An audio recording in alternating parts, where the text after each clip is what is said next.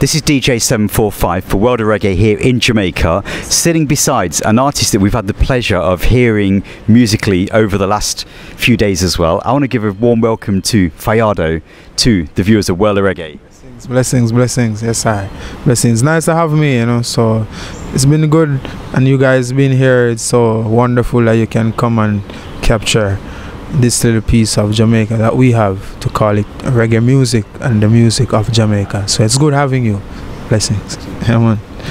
Now, you've been here in Kingston now for probably about 5 years now, I would say, but originally home for you is where? Mandeville. I'm from Mandeville, Manchester, so I'm in Kingston City from like 2014, pursuing my music career, you know, as a musician, singer. You know, I was with the band 6 Points, but I'm now on my solo journey. So yeah, this year is like 5 years being in Kingston. So yeah, it's music. Same way. So one thing that I know is that Mandeville has such a rich musical heritage. So many artists that we know of, you know, are based originally from Mandeville. How does it feel for you to be transitioning from living in the country to Kingston? How has life been in terms of that transition? Well, you know, growing up in Mandeville is like the place where retiring residents come and reside, returning residents, I should say. You know, they reside in Mandeville, so there are a lot of overseas migrants from the UK too, as well, you know, come live in Mandeville. So but the music in Mandeville now, we have artists such as Garnet Silk, we have Luciano too, came from Mandeville, and those two artists for me was like artists growing up. I want to be like them, not really sound like them, but you know, how they carried themselves on stage and the type of music that they did, you know. So all of that was into my growing up in Mandeville, and you know, it's just adapting to this new city life here is like, yeah, it's very faster, you know. You can hear more traffic, cars. You're not really seeing a lot of birds and stuff because it's a city, so you know, so it's like two different places. But Kingston has the music, Mandeville is where we can go and relax, and we meditate and come forward to make music in Kingston until, you know, I set up something down there. Okay. Yeah, for music like that. Yeah. So I know that you have spent some time over at Edna Manley as well. How was your time there while you were at Edna Manley? Well, school for me, you know, it was a great experience, and it was a very meaningful experience in terms of learning new stuff, growing with fellow musicians, you know, who I was around, you know, learning the music, learning the craft, practicing, you know, honing my skills, you know, because being at school I was a vocal major student, so my main area of study was voice, but along with voice I decided that I want to play guitar.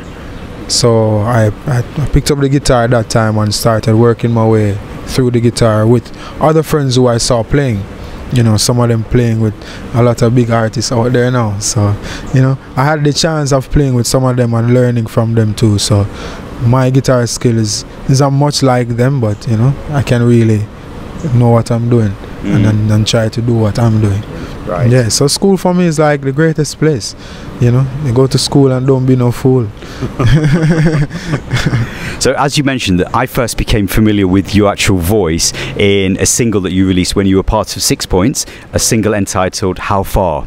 Yeah, how far will you get living with the same mindset?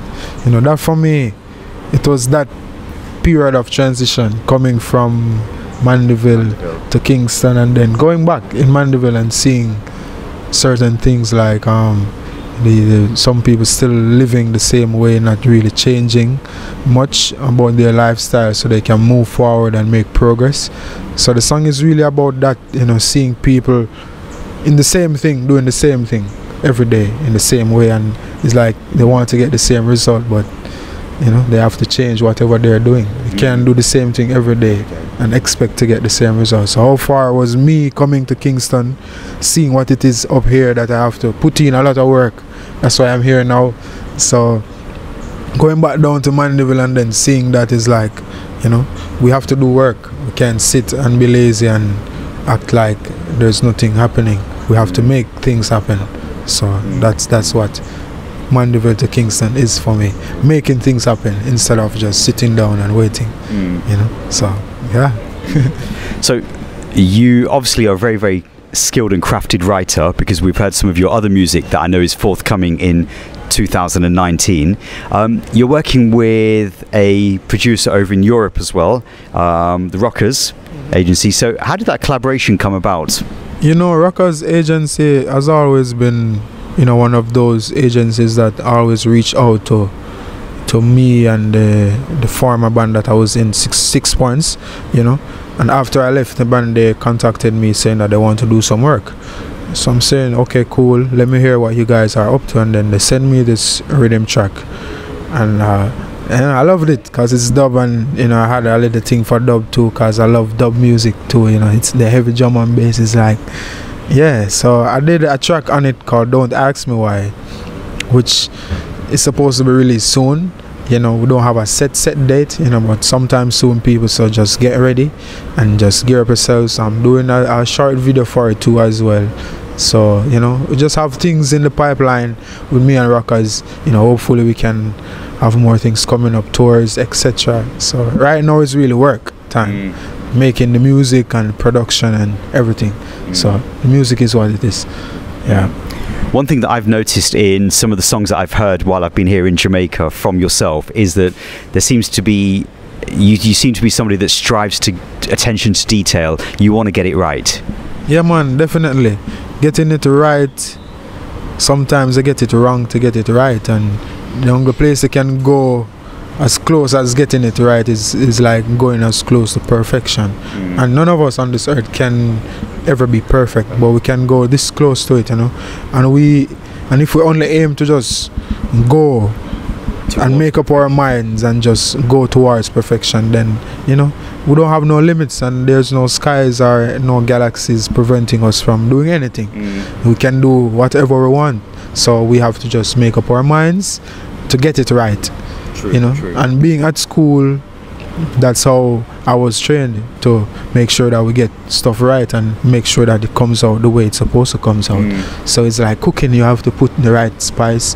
You can't put too much salt, it's gonna be too salty. So you have to know how to measure the ingredients you have. So, you know, yeah. So the music, guitar have to be balanced, drum, bass have to be balanced. It's all balanced. You know, so the music is balanced. You work with some very talented musicians around you that we've had the pleasure of actually hearing in rehearsals as well. How did you get together with some of the people that you're working with musically?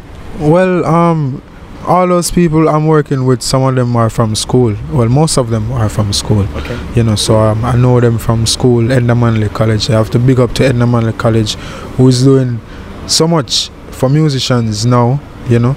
And, you know, just to have an institution like that, you know, it's really wonderful in Jamaica, because students can go there and learn about the craft and can be better in themselves. Just only one problem we have is just that we have to pay this school fee, which is not really affordable for everybody. So we have a little issue with that. So, you know, if there is anyone out there who can assist anybody going to school, you know, just support the arts, you know, support the cause, because there's a lot of talented youths, you know, who wants to really make it and really want to do something good about Jamaican history and Jamaican culture and to preserve it. So Edna Manley is really one of those places. Yeah, definitely. And musicians from that school always, you know, no matter if you go there for 1 month, 2 years, 4 years, I mean, even if you go there for like a day, there's something new about the space that you can always strike an inspiration in your mind, and I can lit that spark to do something creative.